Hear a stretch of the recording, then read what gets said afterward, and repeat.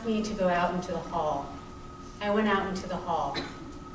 She asked me to go farther, not just down the hall, but to the other side of the trauma ward, where the bank of windows faced west, and where, during the third dressing change, I sat in the chair by the elevator and tried to persuade myself that the setting sun felt good on my skin, was warming me. But really, I was plotting how to cheat, to sneak back on her side of the hospital, not only on her side, but next to her door. Not only next to, but inside the door. To be inside and with her when the nurse drew the gray curtains, when the flowers on the sill were trapped between window and cloth, pressed up against the glass like some embalmed specimen. I felt the same crease of cool air slicing her in half, turning over onto her stomach, the thin gown sliding open and back, the spine, the cleaving calves, we are two halves. And I watched the nurse placing white gauze in a stack, counted the morphine drips, tried to find some sort of rhythm in it all, some sort of pattern, the way her skin would later be, meshed by making lengthwise nicks in succession, stippled like the pincushion of a seamstress who kept her needles meticulous in rows down and across in the cushion's flesh. And all of this to be torn apart. Yes, to at least hear her scream, to hold her hand, her head even, while the nurse again ripped the bandage off in order to keep the wound fresh, keep it fertile for grafting. But she had asked me to go out into the hall. I sat in the chair on the west side of the building and pretended to find patience and warmth while she screamed over there, screamed because there was nothing left to try, no anodyne that would be strong enough. And she asked me to go out into the hall. And she screamed because it was wrong, and she wouldn't say that it was wrong, and she wouldn't let me see so that I might say that it was wrong. I sat there with only my careless imagination, a mirror unable to reflect from such a distance, a lung inhaling smoke that it may be closer to numbness and pain. At this point, turning back will take longer than moving forward. The Langtang Valley slips into the trees. Already we have climbed beyond ideas of exhaustion. A dirt path narrows to 10 small steps. We take the stairs. Then even the crude ends, a gash of what was stone brought down to dust, a landslide. The path snakes through pale rubble, a faint line like an animal track through grass hinting upward. I stop and look down the long run. Boulders have been put to bed in their own quick chips under a dusty blanket, settled in an even line over sapling, fern, any green once clinging to the mountain now covered in a rush. Ahead, a hiker's red shirt flames and waves as it bobs away. I sway, am swaying. In me, a magnet drawn to the valley's core, to the river's channel. I cannot move from the bare sight. On the edge of this moment, the body resists and invites. All the water in me wants to plunge to earth. And we take the rise hiking Clifty Falls in Indiana, the first on the path in the morning heat. There are stories forking off. There are stories told over and over. And inchworm threads thread our eyelids and noses and mouths we keep grasping at. An invisible binding binds us, makes our bodies trussery, with sweat and sticky web collecting forearm, shoulder, chest. There are stories stuck. There are stories that hold like duct tape. And then we go down. And occasional gusts toss black and yellow caterpillars into underbrush, a flat boulder to sit on, some bread and cheese to eat. And we watched the stream twist off towards working smokestacks and the Ohio.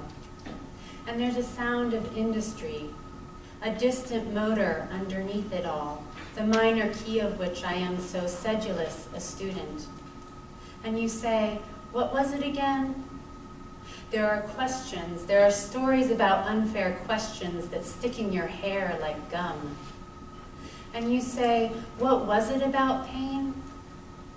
And I tell it how my stepfather would use psychology to keep us going, hiking California's Yalobali wilderness, straps pinching flesh. And he would ask, where do you go with your pain? Our bodies sore and blistered, our sore minds blistering. And he would sit us there and analyze and say, I know what your neurosis is, but I'm not going to tell you. There are stories swallowed, stories like capsule pills, the slow release kind. Where does our pain go? These miles and miles in, the heavy pack I take off, the craggy exposed roots on the way to water, and I stumble without accustomed weight, a lightness that felt even then like floating into ether.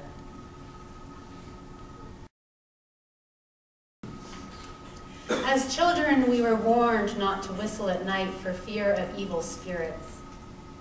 Dangerous animals became even more sinister and uncanny in the dark. A snake was never called by its name at night because it would hear. It was called a string. A beetle the size of a child's fist was never pointed out to have pincers. It was called a button. A spider in the web of its life didn't have poison secreted away, nor the sticky means with which to entrap. It was purely called an apple hanging on a branch. A black bat wasn't fast enough to swoop into anyone's hair, get tangled there. It was called a paper snowflake. It was called a falling leaf. A lizard bent around a branch was a headband you wear to keep hair out of your face. A cricket was simply a clothespin. The bigger animals were nothing more than clothing tossed out.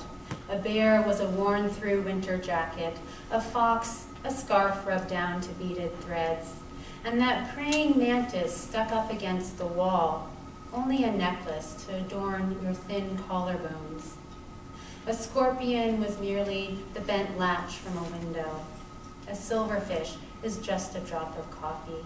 Two cockroaches paused on cement, plainly a pair of sunglasses dropped and forgotten in the hustle of the day. A line of ants, straight stitches on the hem of the tablecloth at which you'll sit in the morning. And what is that roll of toilet paper doing, hooting from the ridge of the roof? And why is the lampshade creeping stealthily through the courtyard and hopping up on the rim of the open garbage can? And how is that small water bottle inching slowly forward, leaving its saliva a trail of where it has been, pointing to where it is going? And who scattered those 20 plump baby shoes under the bush? And what makes them chirp and dance around like popcorn in the fryer? They seem to be looking for something so small they can't find it, pecking as they are with their blunt toes. A house is not a house, and you are not inside the house. You are not a body lying in bed, but a bench for something higher to sit down on. If only you could move your wooden legs and stand up, everything would be over in an. This is where I live, at the edge of the plowed field where sunlight catches meadow grasses and turns them silver yellow like the tines of the birches, at the rim of the forest, where lumps of earth are scabbed over with rust-colored pine needles, and one noisy crow has been traversing them all morning. Deep in these woods, his feathers have fallen so often in some places they've started to pile up like black snow. I prefer it here, at the line where the forest intersects the field, where deer and groundhog move back and forth to feed and hide, On these juts and outcroppings, I can look both ways, moving as that crow does, all gracelessness and sway across the heaped-up fields.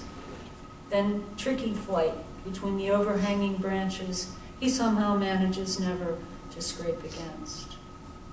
This life is not easy, but wings mix up with leaves here. Like the moment when surf turns into undertow and breaker, and I can poise myself and hold for a long time, profoundly, neither one place nor another.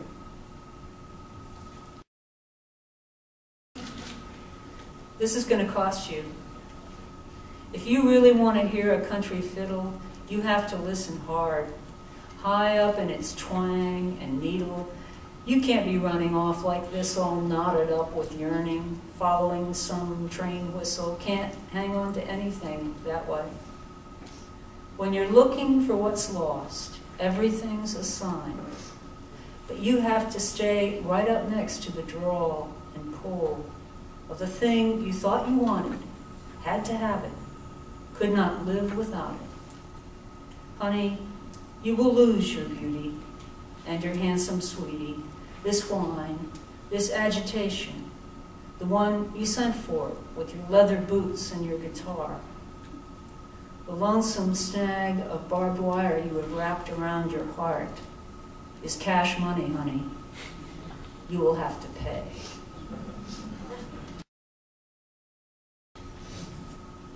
Driving through the Monongahela Valley in winter is like driving through the gray matter of someone not too bright but conscientious. A hard-working undergraduate who barely passes. Everybody knows how hard he tries.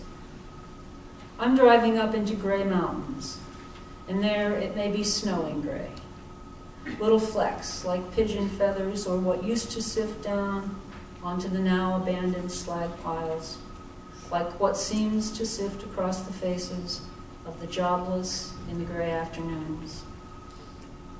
At Johnstown, I stop, look down the straight line of the incline closed for repairs to the gray heart of steel mills with for sale signs on them. Behind me is the last street of disease-free Dutch elms in America. Below me a city rebuilt 3 times after flood. Gray is a lesson in the poise of affliction. Disaster by disaster, we learn insouciance, begin to wear colors bright as the red and yellow sashes on elephants, whose gray hides cover, like this sky, an enormity none of us can fathom, though we try.